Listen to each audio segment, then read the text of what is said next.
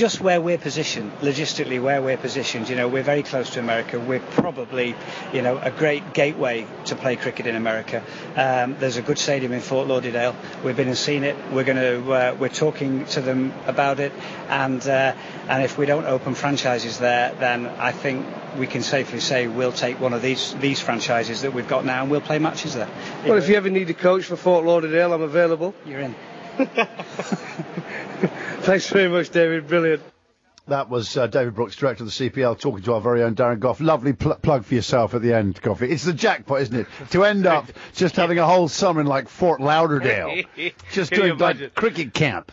It's the dream ticket, mate. Of course it is. I've been chatting to a few of the guys out here, and I'm going to try and interview the owners of one of the teams, Johnny, after the show today. Yeah. The Jamaica Talawahs. They're American. Right. And they've got basically loads of KFC restaurants and made millions and millions and millions out of it all across the west coast of America. Yeah. And they're bought into it. And they said cricket in America is huge. But it just hasn't got that tournament. It hasn't got a tournament for get the people in. Because the Asian population over in America. Yeah. And Toronto as well in Canada is huge. And the owners here, the organisers of this Caribbean Premier League are trying to get two franchises, one in America and one in Canada, and they said that would be Canada. I'm not sure at Canada. Mind you, I guess they could play it indoors at the Toronto Blue Jays Stadium. Yeah, because would. It's not the best weather up there for a long time of the year, and the summers, it's a short window there.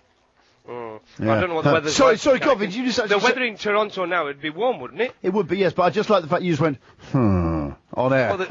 Well, the tournament, the tournament would be now. So as long as the weather's warm now, that's all what matters.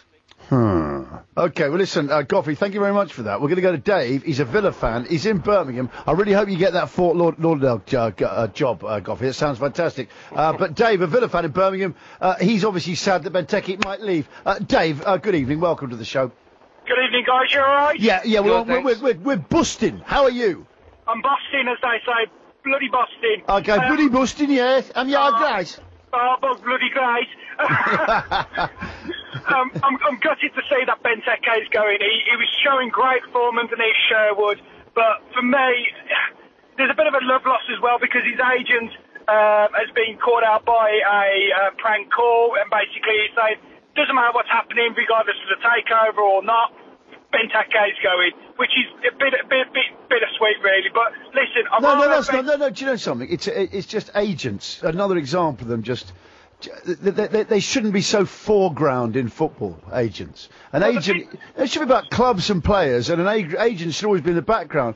But it's like the Ryan Sterling thing. It just looks like he's running things, you know? Well, the thing is, though, is that since Benteke's come into the club, Johnny, he just wanted, his agents just wanted him to leave. And that's the thing, what's annoyed us the most, is that if he didn't have this agent going, oh, well, he's going to leave, and this and that and the other, you know, Benteke would have probably been happy. But listen, he didn't show any loyalty to Genk. He's not shown any loyalty to us. And I'll guarantee he's not going to show any loyalty to Liverpool if Real Madrid or Man City or anyone else turns up. But you know what? Is that what you're saying? You're saying he's one of those sort of trouble players like Tevez? Yeah. Who's just always moving on. Just always, wherever he goes, it's just another problem. Well, use Darren Bent for a prime example. Look what happened with Bent. He spent the majority of his time getting paid deals left, right and centre. But listen, the other thing is, guys, is that Liverpool fans don't want him, which is crazy because they're saying that Balotelli's better. Are they smoking something that we need to get onto? Because I can't see how Balotelli... No, Goffy, when someone mentions marijuana, if you're in the Caribbean, you don't then laugh. For no apparent reason, all right, Goffy? You don't do that. Yeah, man. Check for that business. Yeah, Johnny. No. Let's be serious about this, Johnny. Goffy, what you got to say? If you're Benteke, right, let's be honest about it. If you're somebody from another country and you come to the Premier League and you're not quite known with the big guns yet, and you go to a Tottenham and you go to they're nice them, Chris, Johnny, and you go to a Villa or a Stoke, you are looking to get promoted almost, aren't you, to get the golden ticket and go to a Manchester City, an Arsenal, Man United and Chelsea. Yes, there is. Of course you are. We've gone from the days where every club had that start. Letizia has left the building. Yeah. That's not going to happen anymore. It's not going to happen. No. You always want to get into the Champions League. Yeah. And whoever's in the Champions League. And if you get to one of the big four in England, and then Real Madrid or Barcelona come in for you, I'm sorry, but you're going to leave and go to those. You're going to go to Real Madrid. And then when they finish with you, you'll show no loyalty whatsoever to the club you last left in England, and you'll go somewhere else as well, like Fabregas. Yeah. Exactly right. Do you know what I think we forget is they're just working for firms these days, and they just go with the best offer. They don't. That's all it is. And we wouldn't. I wouldn't blame you if you got a bigger offer from another talkSPORT, a radio station that talks sport, and you got a great offer, and they said, "Do you want to come?" And Goughy said, "Goodbye, talkSPORT." We'd all say, "Yeah, Goughy, you go for the money, mate." I'm sure he would. Right, it's 5:31. You're listening to Drive Time right here on talkSPORT. Darren Gough is over in the Caribbean, evidently really enjoying himself and giggling at the word marijuana. Robin Schoenhofer isn't. She's right here, and she's about to give us some sports news. Robin. Thank you very much, Johnny. Good afternoon. The bodies of 8 Britons killed in last week's beach attack in Tunisia have been repatriated. The relatives of the victims were at RAF Brize Norton in Oxfordshire when the flight arrived. A final decision on where a new runway should be built in South East England will be made by the end of the year. Hello there, welcome to Drive on talkSPORT. I'm Johnny Vaughan, in for Adrian Durham over the next couple of days. Darren Gough, he's out there doing it for you. Manchester City could be ready to pay €100 million for Paul Pogba.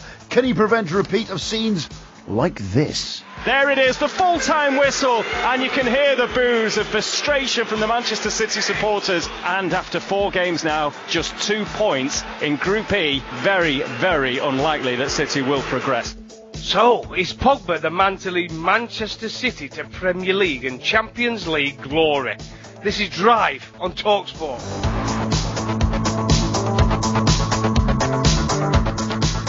Nice. Why'd you come in with music that's like from a sort of gay club in the 80s? You know, and he said, "Turn around, stand up like a man and look me in the eyes." It's like a Divine record or something. Anyway, let's take it down. It's awful. That's awful. You think you're a man, you are only a boy. You think you are a man, you are Adrian Durham's toy. You think you're a vamper. Okay. Okay. Take it off. It's just dreadful. It's dreadful. Do you know what it reminds me of? Actually, just fade it up a little bit. Just fade that music. Look. The new Lexus has a range of features. Air conditioning. Rear view camera. Hybrid technology. All right, take it off. That's it rubbish. It just is, though, isn't it? In fact, you can imagine they put that for an advert for like conservatory blinds. Stay hot or cold no matter what the weather. In the winter. I'll tell you what. Yeah, sorry, take it off. I'm getting carried away. Go on. I'll tell you what, Johnny. After 3 days working with you, they'll be all sacked at talkSPORT Towers. Oh, definitely. Yeah, we'll have a different. That's the plan. That's the plan, Goughy. APs. Everybody will be changed. Just go. No, you've got to do it this Johnny Vaughan way.